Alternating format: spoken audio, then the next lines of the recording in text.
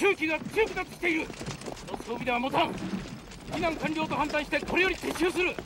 戻り次第封鎖してくれ。了解。隊長、あれは。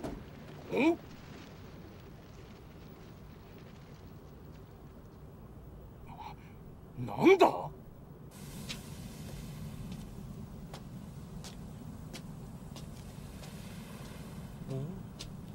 よし、最後の避難民とする。救出しろ。はっ、撤収するぞ。早く荷物をまとめろ。おーい、大丈夫か。おーい。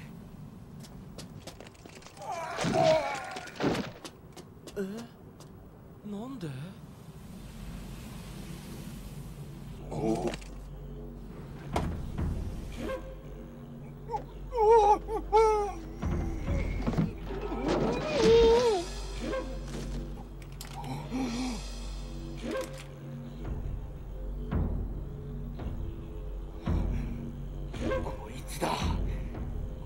匂いの元だ。At a Riverside hospital, the one that involved toxic fumes and the evacuation of an emergency room. Our medical editor, Dr. Bruce Hensel, is here right now. He's been following the story from the very beginning and now has the results of his own investigation. Dr. That's Bruce? right, Diane. It's been a long road from the very beginning with many turns. Statements, findings, anger, controversy, and unanswered questions ever since the world first learned of the evacuation at Riverside General Hospital.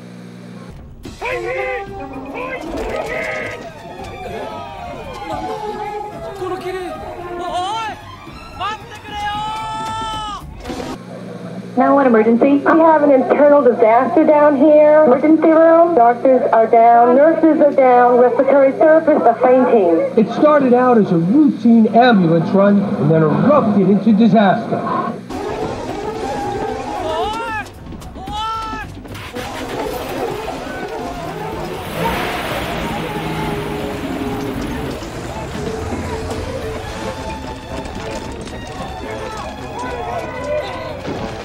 Cervical cancer patient Gloria Ramirez was being treated for a fast heartbeat, and doctors and nurses around her suddenly fell ill.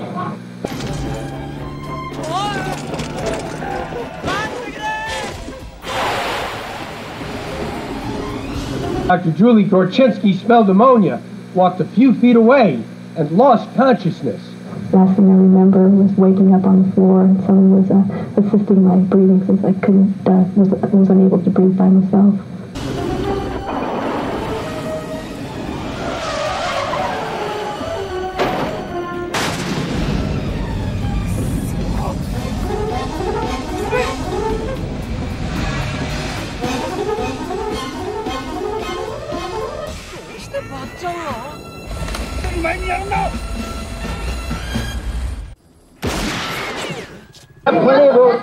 As Gorchinsky and 21 others were evacuated to the parking lot, Ramirez died. The county believed she may have been the source of the problem.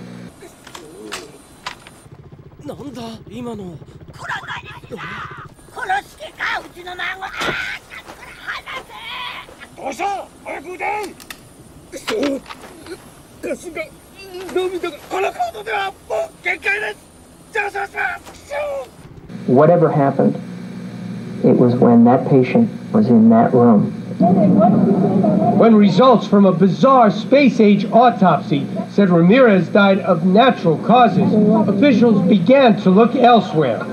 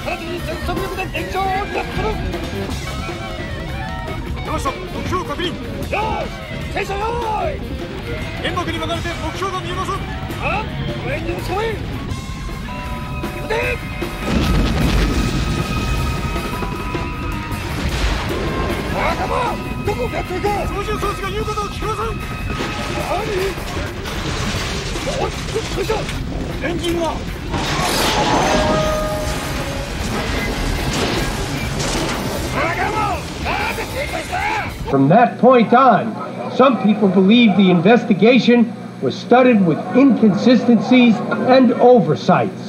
Number one, Cal OSHA said they found no evidence of fumes in the emergency room. But Channel 4 has now learned their investigation was hampered by emergency cleanup crews who got there before they did.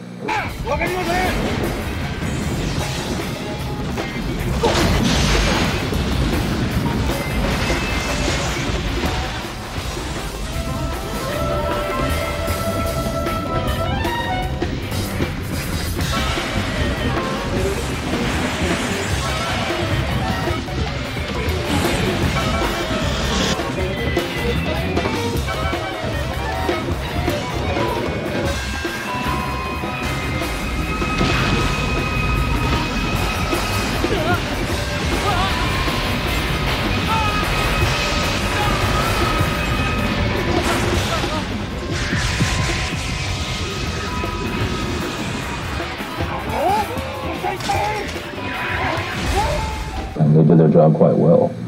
So any evidence that may have been in the hospital wasn't there when we got there. Number two, the syringe, which reportedly gave off fumes itself and contained crystals from Gloria's blood, has never been found. Number three, initial blood tests recorded in Ramirez's and Gorchinsky's medical charts show decreased enzymes that suggest pesticide poisoning.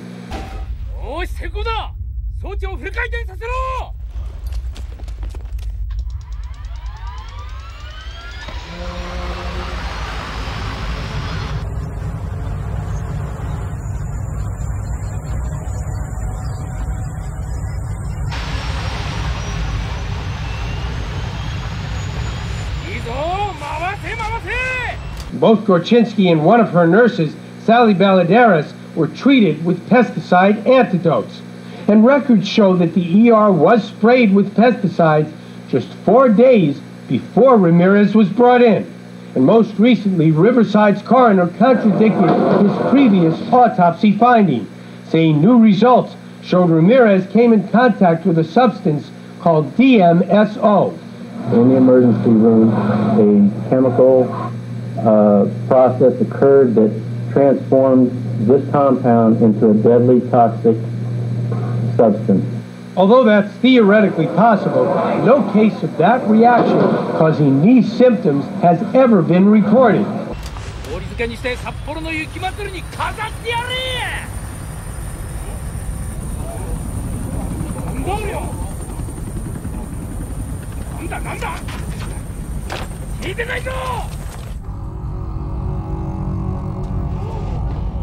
And it certainly does not explain what Channel 4 recently learned about what happened after the initial disaster. Dr. Gorchinsky and one of her nurses were transferred from Riverside General here to Parkview Community Hospital. What very few people know is that 4 of the workers who treated them here became ill themselves.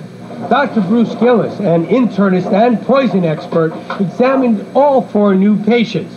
He says their similar symptoms experienced at different hospitals argues against a DMSO reaction at Riverside and for an entirely different poison. There is a single agent that has been transmitted from Riverside General to Parkview by each individual person. But what was that agent and where did it come from? No one seems to know.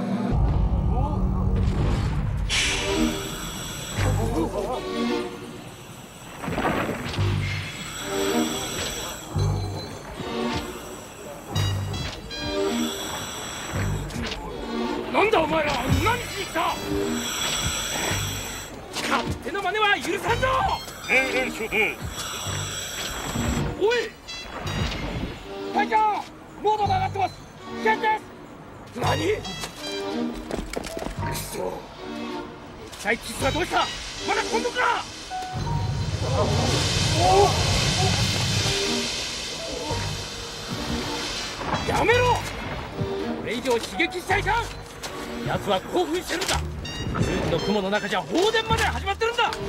必須タンク到着を待て。おい。よし。なら行け。死に水は俺が取ってやる。 For now, the investigation is closed. And that doesn't surprise Ramirez's sister, who feels the accusing finger has once more turned unjustly toward Gloria. She was not the source of fumes. She was a victim, made out to look like she was the source of fumes. Ramirez and Gorchinsky, who suffered from pancreatitis, hepatitis, and had 3 knee operations, are suing. The State Health Department's suggestion this was mass hysteria is questioned in all quarters. The saddest thing, we may never know the answer. One medical mystery, it may never be solved. No doubt more on this to come. Thanks, Doc. Alright, guys. Sorry about this, but it's kind of ghetto-ish, but this is what happens when you don't know how to edit your own stuff very well. Alright, medical mystery that may never be solved. Well, I'm Kevin Petit. Everything can be solved and figured out. Let me go ahead and explain to you quickly what happened. This case took place in 1994 in Riverside, California, and this is the deal. In 1994, there was a popular drug called biker crank or crank that was popular among the biker gangs. Okay, that drug has been around for a long time. What had happened was, I don't want to say, well, it was Filipinos that discovered if they added a chemical called P2P, it made the crank into a drug called glass. Now, I don't want to say that they got jobs in the hospital specifically for this, but you know, a lot of Filipinos work in the hospital, you know, industry as you know, what do you call it, nurses and I forget the exact name they call them, CRNs or something like that, whatever. Now, this is just what I've learned, that a lot of those Filipinos were involved in a drug traffic thing going on at this time. This is 17 years ago, keep in mind, actually over 17 years ago, so it's been a while. And I've just been able to get it out to you now. It's just the way it is, guys. That's my life. Yeah, I'm always late. Not always, but anyway. So what happened was this drug was changed by this chemical that they knew, that Filipinos knew how to add to it, which changed it into they call glass. Now this drug in Hawaii was known as ice, and in New York City it was called Tina. So it made it stronger, and it was like an aphrodisiac. So in order to actually make the drug, they needed to get access to the chemical or chemicals that were used in it, and those chemicals were in the hospitals. So what they did was they stored, or I'm not sure if they made it out of or needed, whatever they needed, the IV bags. You know, the IV bags that you use and drips the fluid into the body. Well, that's what they used to store the drugs in, okay, in those IV bags, and then they would smuggle them out without detection at that time, because at that time, I don't think that they kept inventory on those IV bags. I'm sure they do now. And simply what happened was, the night Gloria came in, her name was, you know, known as the mysterious fumes woman, or Gloria Ramirez was her name. The night she came in, an emergency, somebody unsuspectedly went in and got one of those IV bags that was filled with the drug, and it's so potent and so strong. They didn't realize it, they didn't know, and they hooked her up, and it killed her, and the fumes went everywhere, and people who were closely in contact with it, you know, got taken in by it. So that's what happened, and that's why people were passing out and this and that. So I think that the hospital, that the secret team or whoever came in there and cleaned up everything, they knew all about it, they knew what it was, and they wanted to sweep this under the table so they didn't have major lawsuits, etc. So that's what happened.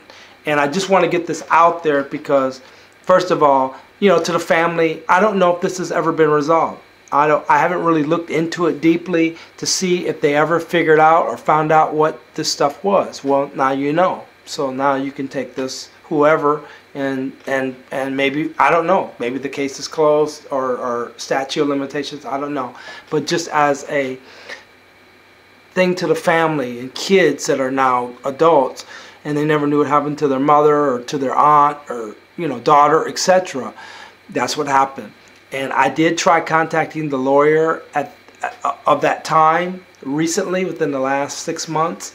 I found the person, same name, lawyer. I called the office, talked to the secretary numerous times, left messages for him to call me back. I never received that call. I ended it right there.